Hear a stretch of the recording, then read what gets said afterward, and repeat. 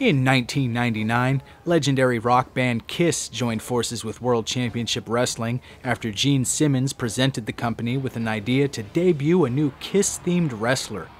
The idea was also pitched to the WWF, but Simmons went where the money was, and that was WCW. The wrestler was the Kiss Demon and was originally portrayed by Bryan Adams, only to be quickly replaced by Dale Torberg, a former baseball player turned wrestler. The new wrestler was quite unpopular with the fans almost instantly, but perhaps even worse was the way he debuted. Kiss was set to perform on an episode of Nitro, but instead of opening the show or playing somewhere in between hours, they decided to end the WCW Weekly Hit show with a one-song performance by the band that reportedly cost the company $500,000. What happened next? Well, younger wrestling fans like myself at the time that could care less about Kiss quickly changed the channel to Raw, in turn missing the debut of the Kiss Demon and resulting in an all-time low rating for a segment on Nitro. Needless to say, Kiss were the only winners that night.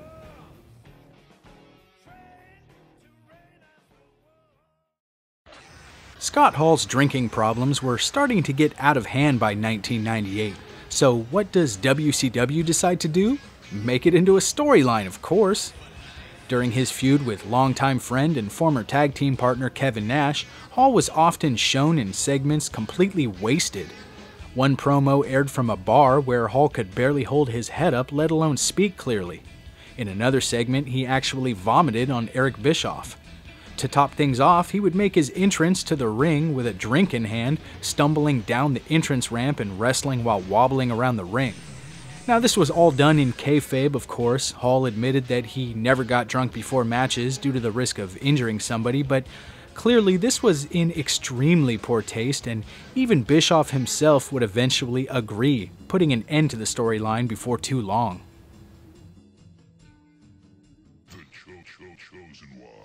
Many fans still aren't quite sure what happened at Bash at the Beach 2000, despite hearing the story from many sides. Jeff Jarrett was set to defend his title against Hulk Hogan, but in a desperate attempt to boost ratings, Vince Russo decided on a worked shoot angle, telling Jarrett to lay down as soon as the match started, with Hogan pinning him and becoming the new champion. This was followed by Hogan's speech bashing Russo and WCW and then walking out. Everything went as planned, except the part where Russo went on to bash Hogan, something that they hadn't discussed. Hogan followed by suing WCW for defamation of character and was never seen on WCW programming again. So was it a work? Yeah, sure, that's how it started, but it quickly became something more. WCW was known for some bizarre gimmicks and debuts throughout the decades, but few as bizarre as the Yeti. Ronald Reese, who later wrestled as simply Reese in Raven's Flock, was set to debut a new character at Halloween Havoc 1995. During the match between Hogan and the Giant, the Dungeon of Doom would send their insurance policy, the Yeti, to the ring. Reese made his way through the curtain, appearing to be draped in used toilet paper wrapped from head to toe. Tony Schiavone was absurdly excited as the Yeti and Giant sandwiched Hulk Hogan in between the two monsters in what they described as a bear hug.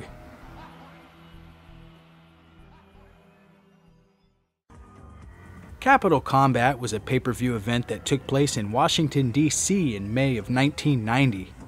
What is this event most known for? RoboCop. Yes, you heard me right. Sting got into a little bit of trouble with the Horsemen, leading to him being locked in a cage.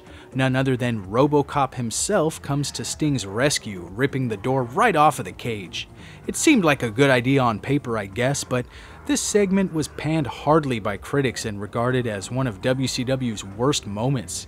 It's a shame too, because there was actually some good wrestling on this card, but it'll always be overshadowed by RoboCop.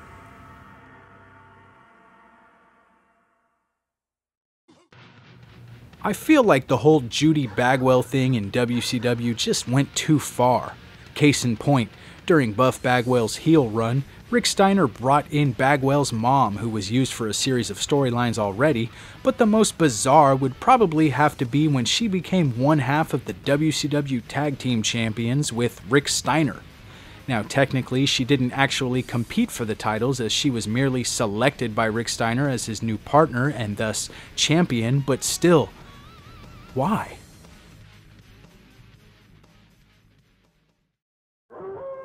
The finger poke of doom.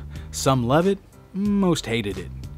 In mid-1998, the NWO was split into two factions, the babyface Wolfpack group led by Nash and the heel Black and White group led by Hogan. The two may have donned the same letters, but they had grown to become quite different. At Starrcade, Goldberg lost his first match in WCW to Nash, also losing the World Heavyweight Championship in the process. On the January 4th episode of Nitro, Hogan was set to face Nash for the title, the ultimate clash of the NWO leaders. As the match went underway, the two men taunted and trash-talked each other until Hogan extended his index finger and poked it into Nash's chest, causing Nash to fling back like he was just shot. Hogan dropped down and pinned Nash for the 1-2-3 and the title, reuniting the NWO once again. Now, we were supposed to feel had and duked, but most didn't feel much at all. It had grown a bit stale already, and we were kind of over it. This was also the same night that Tony Schiavone announced that Mankind was to win the WWF Championship, causing viewership for Nitro to drop as millions of people changed the channel to Raw. The whole night was quite a bizarre one for WCW. Halloween Havoc 1998 is famous for many reasons. This was the night that the bizarre feud between Hogan and Ultimate Warrior would come to a head, becoming one of the worst matches in WCW history. Even Bischoff himself admitted such. But for me, the biggest drawback of the night is the one match we didn't get to see. The pay-per-view ran past the 3-hour mark, with feeds for the show going black as the main event between Goldberg and DDP was starting, a bout that was hailed as one of the best Halloween Havoc matches ever. WCW ended up refunding a lot of customers' money as well as airing the match for free the next night on Nitro, but many agree that if the match would have aired as planned, the pay-per-view maybe wouldn't have been remembered for the horrible Hogan Warrior 2 match.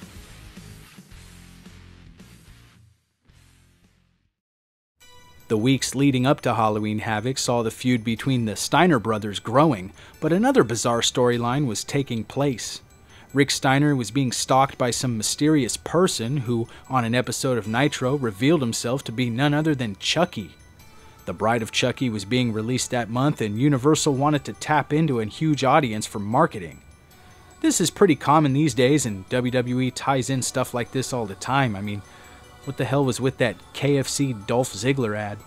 Anyway, Rick Steiner stood there in the ring actually having a conversation with Chucky, telling him to come down to the ring on numerous occasions, insinuating that he wanted to fight the doll. This was right about the time WCW was getting a little too big for their britches.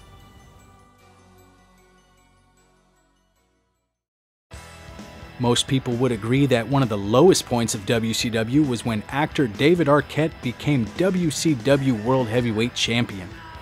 Arquette starred in the movie Ready to Rumble, which featured a lot of WCW wrestlers in it. During promotion for the movie, Arquette became heavily involved in WCW television, at which point Vince Russo decided it would be good for business if he became champion, something Arquette was against as a fan of wrestling.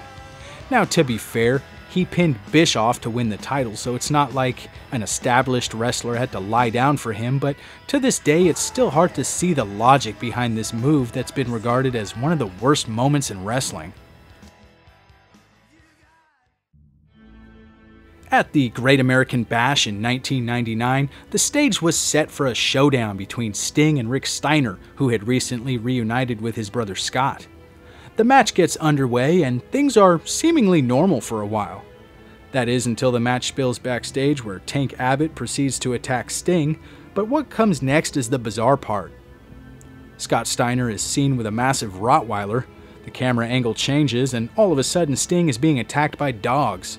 Oh, and I failed to mention that Sting lost the majority of his face paint earlier in the match, but all of a sudden it looks like it did when the match started. Oh, and I also failed to mention that only some of these clips are actually Steve Borden, while the rest clearly contain a stunt double. After a series of pretty bad edits and some continuity errors, the security team finally gets things under control, but it was too late. The segment bombed and the fans expressed just how much disappointment they felt. Never use animals in professional wrestling. It usually always turns out horribly.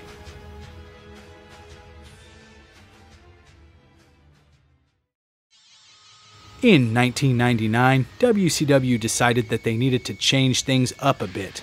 As the company started to feature edgier segments and focus their content towards an older demographic, they felt the company's image needed to follow suit.